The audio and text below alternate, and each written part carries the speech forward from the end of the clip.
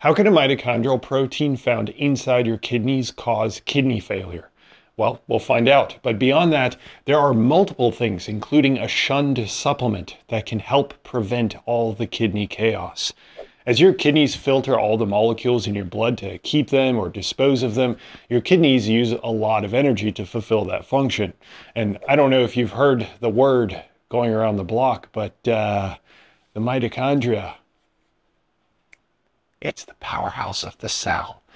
That includes kidney cells, or if you want to get professional, renal cells. So to support that energy production, predictably, mitochondria have to be spitting out mass amounts of cellular energy, known as ATP. And in fact, many mitochondrial genes are associated with kidney function. However, one critically important protein in mitochondria, called TFAM, dramatically reduces the kidney's ability to generate energy through mitochondria when it's missing.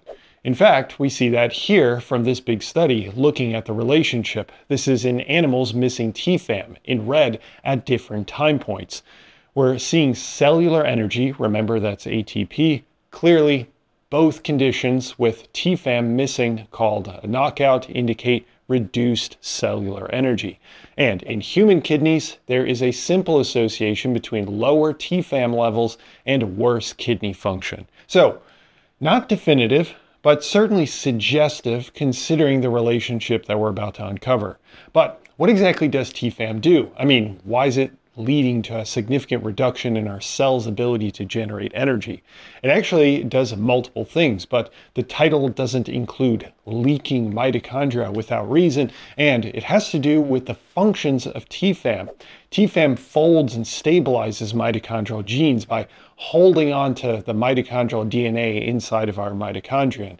That protects the DNA from damage, but also stabilizes it for it to be read by gene-reading machinery and produced into functional mitochondrial proteins.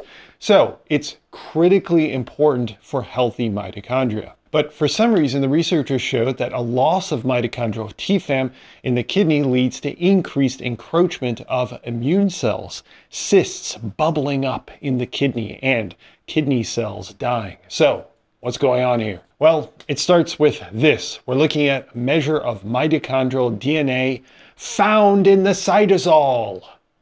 Okay, if you don't know what that means, your cells are split between different compartments. Most of your genes are held in the nucleus, except for a small amount found in the mitochondria.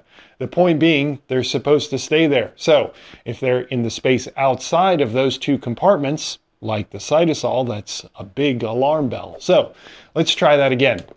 We're looking at a measure of mitochondrial DNA. The higher the bars go up, the more DNA is found in the cytosol. Dun, dun, dun.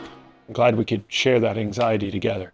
So the green bars indicate more mitochondrial DNA is leaking out of the mitochondria into the space that it's not supposed to be. Poorly functioning kidneys can be poorly functioning because of low concentrations of TFAM protein found inside the mitochondria, which leads to mitochondria genes leaking out of the mitochondria.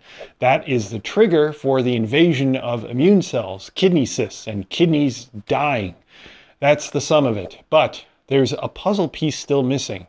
How do we go from leaking mitochondria to all hell breaking loose in and around the kidney cells, the renal cells, if I might? Cytosolic, or in another term, outside the mitochondria, DNA gets bound by a protein called cGAS, or cGAS, which then activates a whole string of communication proteins within the kidney cells called the STING pathway.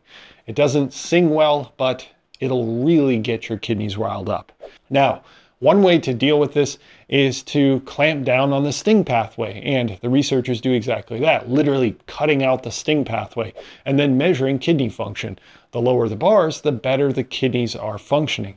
The red condition is the STING pathway knockout. Clearly, there's a significant improvement in kidney function. But these data, along with others, do not indicate a complete rescue of the kidney function. So that means that this leaking of DNA from mitochondria and the loss of TFAM itself have alternate ways of disrupting the kidney and causing chaos. So why not address that and work on encouraging TFAM?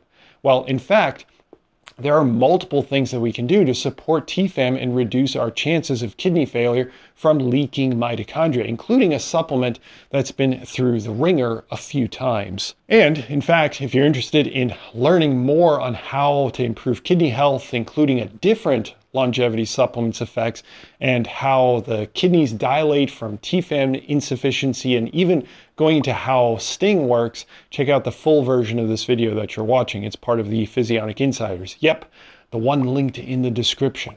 Oh, you also get all this stuff: private insider podcasts, live sessions with me, weekly articles, and more. But, you know, who's counting? Like I said, links in the description. So, what are 4 things that we can do to support TFAM production as well as overall kidney health? I'll go over the most general to the most specific. The first thing is exercise. I realize that's awfully generic, and you want something like the Kidney Blaster 4000 ketone that you have to snort up your nose, but the reality is exercise directly stimulates TFAM potently throughout the body. To be clear, I haven't seen any good measurements in kidney, so there is an assumption here, but exercise has the most generalized positive impact on TFAM, and it does improve kidney health as a whole. The second is blood pressure control. There is evidence that TFAM is reduced with high blood pressure, and even more poignantly, high blood pressure harms kidney function and health. So if it's through exercise, nutrition, or making a deal with the devil, lowering and maintaining a normal blood pressure, which is currently around 120/80. The third is managing your potassium and sodium. Really, it's the balance between the two. Usually people consume far more sodium than they do potassium. So first, simply tracking the consumption of both over 3 days, and then introducing more of one or the other through rich foods or by supplementation can have direct, powerful impact on the kidneys. I have plenty of content on that. If you want more specifics, I'll add the links for you. Fourth, and most specifically, it's a supplement that's taken quite some heat in the longevity world for potentially not working as once believed. However, that doesn't mean that it's useless. And in fact, there are studies in humans that indicate effectiveness at improving kidney function, and we believe it may increase TFAM. The molecule is resveratrol. Its effects are apparently present even in people with healthy kidneys, but it is even more effective in people with high blood sugar. So we know that low TFAM levels in the kidney leads to significant kidney damage and death, and cysts and inflammation, and need I go on. We know that it's directly implicated, and we have some evidence, although I would want to see more, that people with poor kidney function have low TFAM levels. So assuming improving TFAM could help our kidney function, we can do a number of things to either directly target TFAM or generally improve kidney health.